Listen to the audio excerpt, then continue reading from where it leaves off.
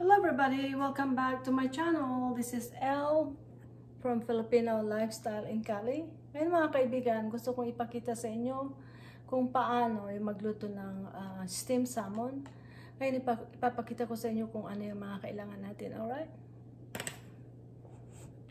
Unang-una, kailangan po natin ng butter. Tapos ito yung salmon. At kailangan natin ng aluminum foil. Kailangan po natin ng aluminum foil. Nandito na, nilagay ko na yung aluminum foil. At saka kung meron kayong lettuce, ito pong mga dalawang ganyan. Ito po yung lettuce galing sa aking backyard. Okay, so let me wash my hands. I already washed my hands, but I'm gonna do it all the time.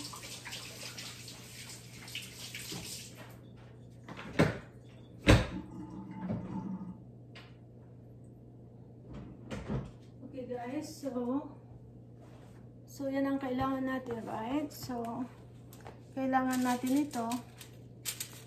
Tapos ito po yung salmon. Okay, ito yung salmon, right? So lagyan natin yan ng salt. Ito ay napakadali lang po. This is salt. Okay, ligyan din natin. Kunti lang po ang ilagay nyo kasi lagyan natin yan ng butter. Okay, lagyan natin ng pepper. Ito po ay napakadali.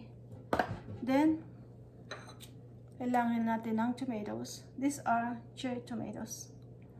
So, ilagay mo nyo dyan kung saan nyo gustong ilagay. Somewhere. Okay. Well, I'm gonna put some, like 6 pieces. Tapos po, kailangan natin ang onions. Bahala na po kayo, gusto niyo ng white or red. It's up to you, okay? I'm gonna put some onions on top. In-slice ko na po ito mga kaibigan. These are red onions. Like that. Tapos po, these are mushrooms. So I slice them. I wanna put them on top. Itong mushrooms, guys, pag magluluto ka ng ganito, ang mushrooms, siyang magbibigay ng lasa para siyang Ajinomoto. Okay? Okay, so yung Ajinomoto, ang ibig sabihin is that, you know, yung taste. Okay, lagyan natin ng butter. Ganyan lang po, napakadali. Ganyan lang kadali po, no? Okay, so I'll put butter. Kasi, yun ang magluluto sa kanya. Alright guys, so okay, we have salmon, lettuce, tomatoes, onions, mushrooms, and butter. Yan lang po, no? Kung gusto nyo pong lagyan ng ibang amoy, lalagyan ko po ng oregano. Okay, let me put some oregano in it. Make sure na ito kasi para meron siyang amoy. Yan po guys. Okay. Ngayon, doon sa oregano, okay? Itong water ko, this is the water. Yan po. So, i-turn on ko na yung aking stove.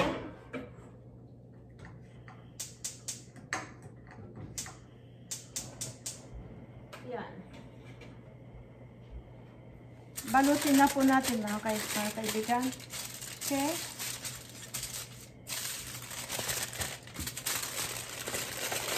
Ganyan lang pagbalot, no? See? You see that? Ilak nyo dyan. Tapos, ilak nyo rin dito. So, this alak. 2 pieces kasi ito. 2. Ilak nyo po rin dito. Okay. You see that? Ngayon, I'll show you. Ilagay natin ngayon dito sa steamer. Alright? Lagyan lang natin ganyan. Meron na yung water. So, siguro mga 20 minutes. Yan. Okay, ganyan lang kadali mga kaibigan. So, I'll come back to you. Pag naluto na ito, ipapakita ko sa inyo yung outcome niya. Okay? Alright, I'll see you later.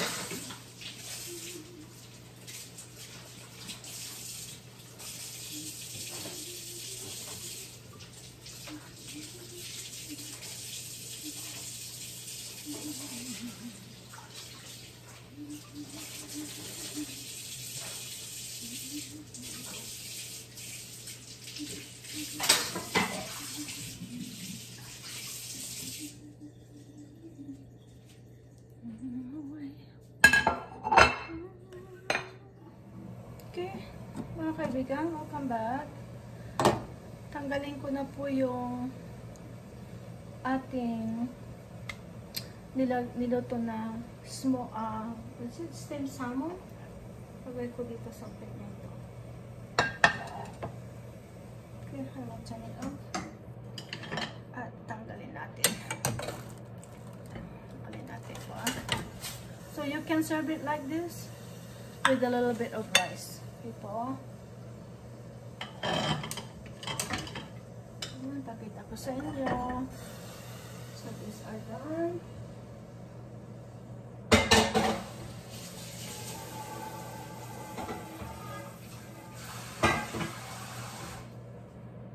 Okay guys, I wanna show you how it looks. Let's go over here on the table and I'll show you how did the fish turn out. Okay po? So, ganito nyo na po isa-serve. Huwag nyo nang tanggalin po sa aluminum. Dahil sa ibang restaurant, ganito po siniserve. Ay, ang bango! Oh my goodness! Look! Guys, I hope you can see it. Ganito po. So, this is it. It's juicy. Makita nyo po ito mga kaibigan. It's juicy. At saka yung salmon nandyan sa ilalim. At saka yung, what is it? Tomatoes. Lahat, luto na sila. So, this is very healthy mga kaibigan. You can serve it with a small, cup of rice. And it's perfect for your lunch or dinner. Alright guys, that be it for tonight. I hope magustuhan niyo itong luto ko.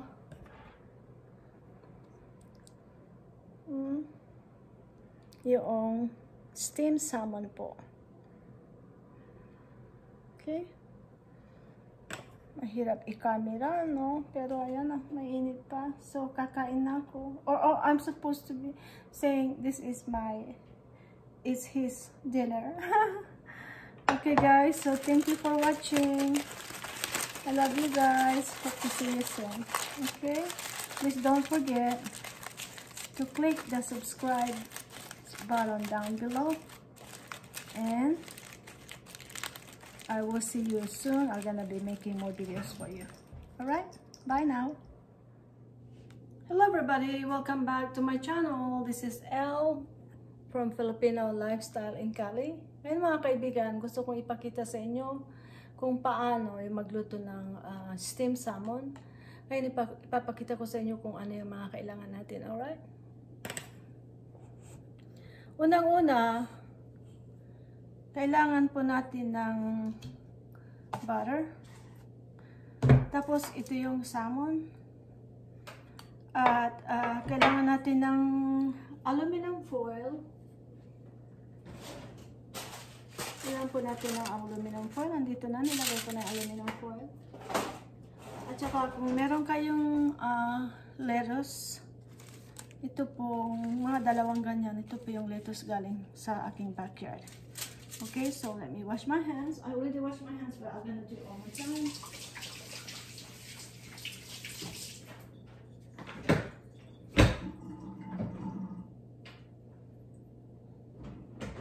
Okay guys,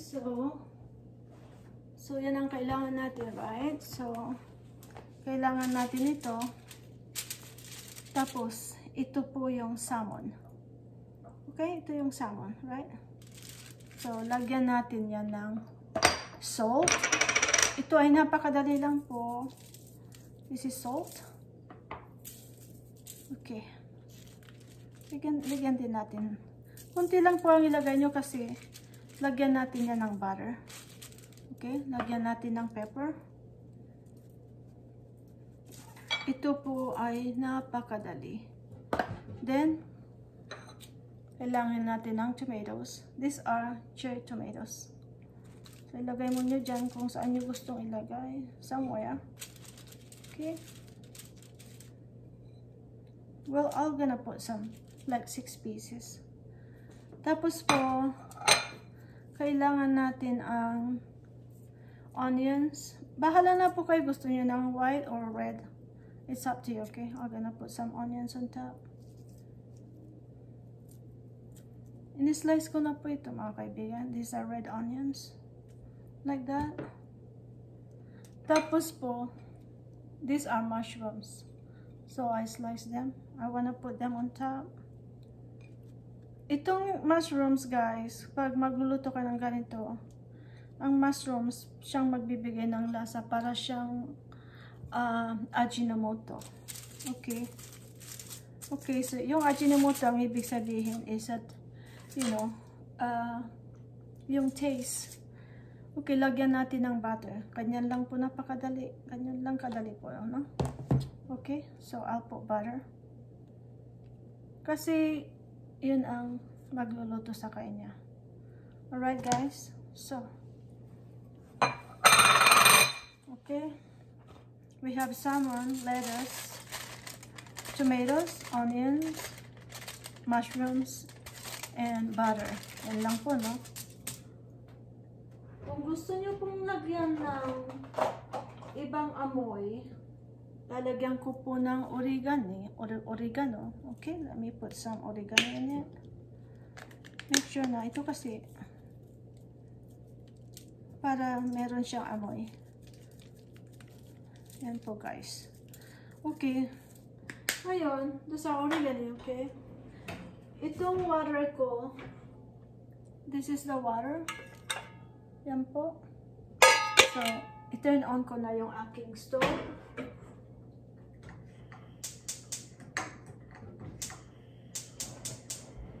Yan.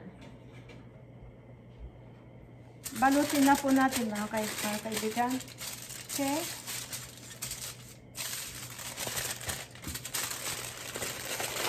Ganyan lang pagbalot, no? See? You see that?